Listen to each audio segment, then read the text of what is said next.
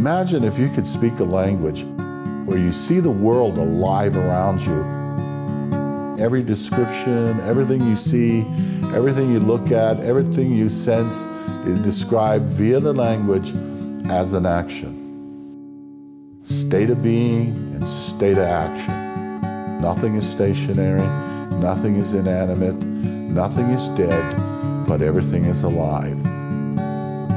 Everything in Montana that you see, every waterfall, every river, every pass, everywhere you go, has been described uniquely in Indian languages for thousands and thousands of years. In 1995, no children in this community could speak the Blackfoot language.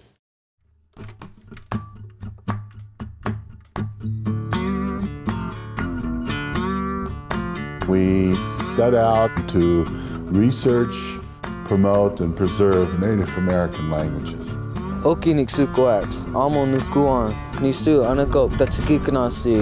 And it was a language program designed for children to spend all day learning and speaking the language of the Blackfeet tribe.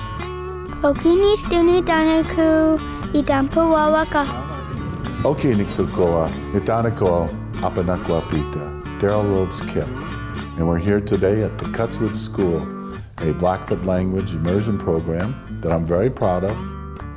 We teach young children to speak the Blackfoot language. And amazingly, since we started, most of them speak much better and much more eloquently than I ever did. And we're very proud of our school and proud of our students because they are the workers carrying the Blackfoot language into the far distant future. You come to Montana and you come to the Blackfeet Indian Reservation, and right west of us is the Motokisiks, the backbone of the world. It's certainly worthwhile to come to Montana to see the wonderful things that Montana has to offer. But do remember, there's a lot of things that you can hear and listen to, and amongst them are the native languages of the tribes of Montana.